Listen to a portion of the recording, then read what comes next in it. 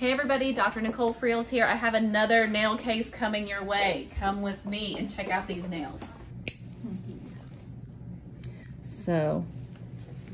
Yeah, and I would be afraid to do that. Yeah, absolutely. So key thing, if you're watching at home, is to make sure that skin is just so fragile underneath the nail, especially as it gets longer. We know if we let our nails grow out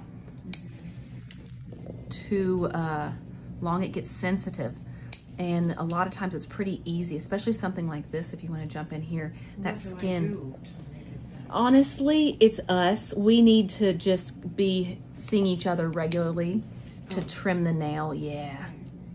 So I'm gonna just get the bulk here of the nail, and then of course we've got the water Dremel that's being set up to smooth out those rough edges. And one thing that's really helpful is to really give your feet a good soak right before you come, because you know what we did is growing up, we always soaked or took a shower and then cut our nails, right? So it makes them less brittle and we can get more of that. So we're really gonna get the Dremel on that one because he's more thick. You know, the length is good for these nippers, but the thickness, the Dremel really does the work for us. Okay, you doing okay up there? So far. Good. Well, don't jinx me. Well, I don't like the little beep, beep, beep, beep, beep, beep, I- beep, She beep. doesn't like the Dremel too. Oh no. Well, this is gonna be a lot of fun then, I huh? don't think you haven't done it with water though, so that might be better. That's what I do at home. She puts me in water. Oh. Is it the vibration that bothers you with the Yeah. Dremel, or just kind of the thought of it? Well, both that and it's a little painful too. Oh, okay. Noises are also. Yeah. Loud noises. Well, I know when I'm getting my teeth cleaned, no matter what, I hate when they bring that instrument and they start scraping. I feel like it's just in my ear.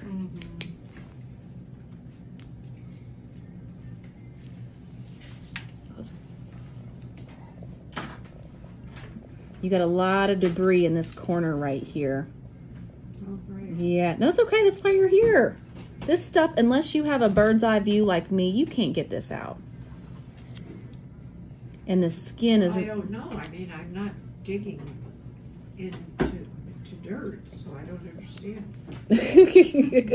It's crazy. It's sock fuzz. Oh, It's buildup from a little bit of fungus in the nails. well, I have a kitty. I do a lot of kissing my little kitty. She's got a beautiful coat, but I don't know if that's Oh, my problem. no. Is it a good idea to take socks off at night? Because I think she sleeps in her socks. I don't. I just get in bed and go to sleep. I don't. You could not part me, sorry about that, from my socks and going to bed. No way. I'm going to get the Dremel in that corner so I can, because it's just so crumbly. No. I guess I don't buy. It doesn't bother me. I just Might be get hot Put- dandy socks. put my socks. Oh, yeah. See, on, people are either they love socks or they're like, do something about this ugliness. I'm going to Dremel that one. Okay. Yeah, I'm going to get the power tools on that one. Oh, okay. In fact, Angelica, I'd like for you to put the large head, the big Dremel bit on the water first so I can use that, and then I'll go to the fine tooth, the detail work on them.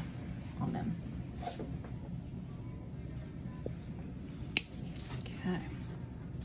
I think I have a little container in Nice and soft. the closet.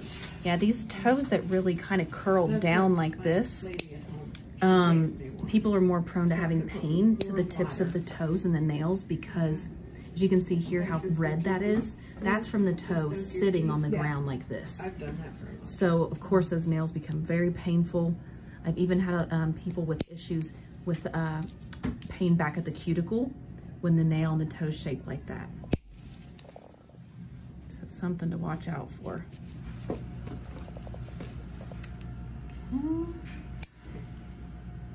Doing good up there.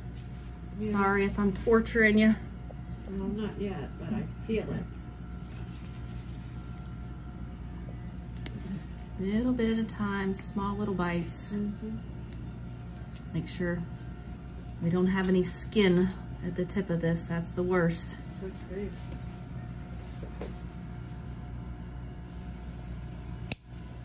Go. So I don't think I'm gonna be able to get much with the nippers off of this right big toenail here. I think that's gonna be more so for the, let's see here, yeah, it's not a lot to grab here. So I'm gonna go ahead and get the power tools. I'm gonna go a little, saw this spot here. Angelica, are you ready for the first? Yes, ma'am. First one, okay. Great. If you're suffering from thick or fungal toenails, apply Repair once a day to thin them out. Also, it's an antibacterial to help fight any infections in the area. Massage gently into the cuticles on your hands or feet for those rough hangnails that stick on your socks and all that good stuff. This will kind of take care of all of it, and you'll notice a huge difference in your toenails and skin, the cuticle area, within 2 months.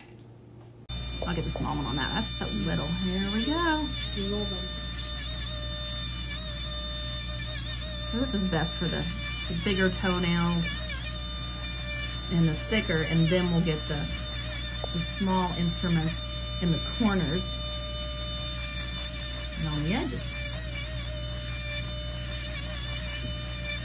You're doing great.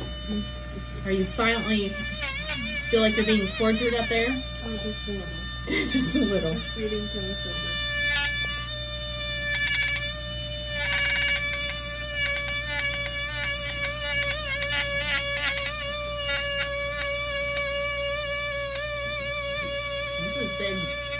Biggie.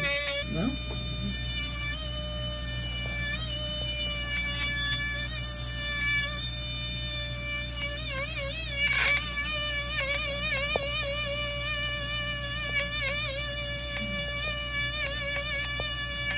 The bottom of my feet are very dry too.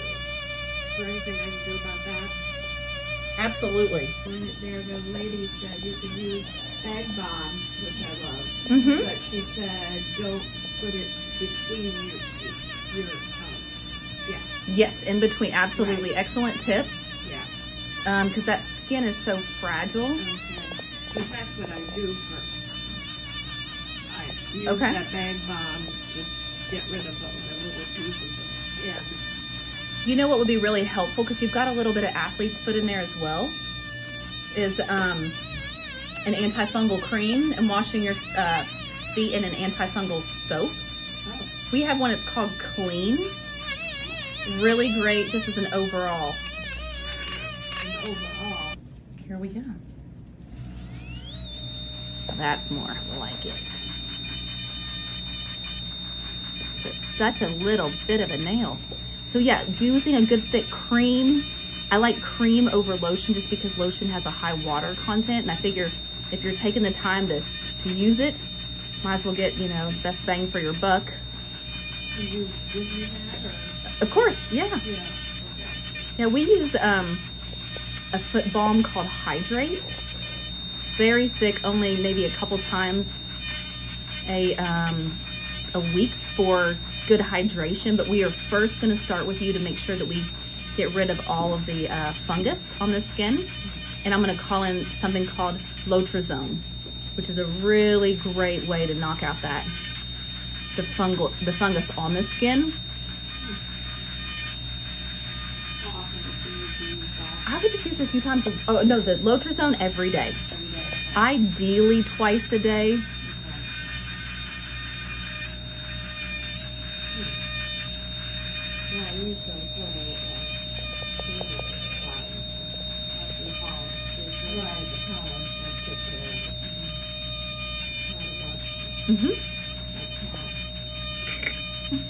I am a cat-aholic. I love, my whole Facebook feed is really sad, is cats.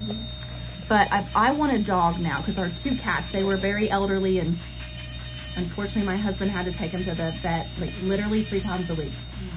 I know, kidney issues. Yeah. So he's not really wanting to get another animal right now, because he did that for 3 years.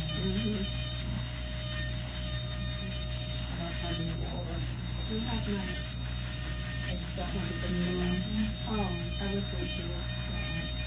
Is it in here? It's in your room. All this dead skin, it really builds up over the cuticle as well.